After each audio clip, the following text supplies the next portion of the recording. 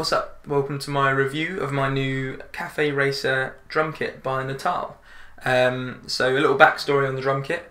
I was on Facebook with absolutely zero intentions of buying a drum kit, but I saw this kit posted by Drummers Only UK in Glasgow, I believe, and I live in Brighton, so I was thinking no chance of that. But it said free delivery, so I sent them a message, and they were like, "Yeah, we can deliver for Brighton for free." And I was like, "That's nuts!" So, and I've been looking for a drum kit with a 20-inch bass drum for quite some time, because I just think 20, 12, 14 are the most versatile sizes. And then I saw the finish as well, and that's really what did it for me. I'd done my research on it, but you know, you never really know how it sounds truly until you get it. And I am blown away, really. It sounds absolutely nuts for the price. It's super, super impressive.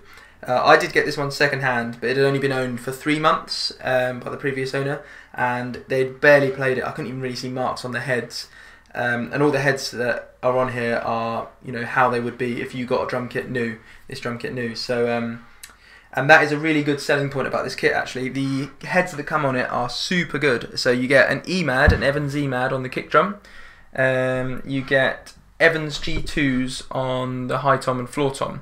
And a lot of drum kits in this price range come with cheaper heads to make the drum kit cheaper, which you then have to replace, and you think you're getting a drum kit for 600 quid, and then it ends up being a lot more because you have to buy new drum heads. But not with this kit.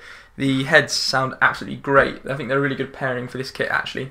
The only thing is the EMAD doesn't really sound too different when you go to the higher tunings, because it's not really meant for jazz, but you can always change that out if you want to.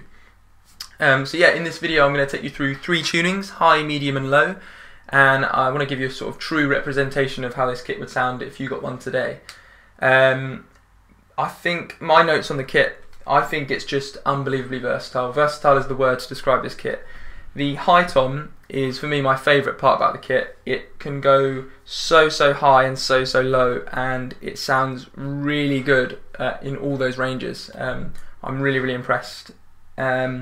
I would have probably put a bit more dampening on the floor tom if in a real life situation, but I've left everything open, so there's nothing in the bass drum. There was nothing, no moon gel, no dampening on anything. So to give you a really natural representation of this kit, I recorded using the Glinjons technique. So one overhead mic, another condenser behind the floor tom, and a kick drum mic. I used an AKG D112 for that. In this video, this kit's paired with my Ludwig Supraphonic from the 60s. I think it looks great with it, and it sounds great with any kit, but in case you're interested. Yeah, thanks so much for watching. Let me know what you think. Cheers.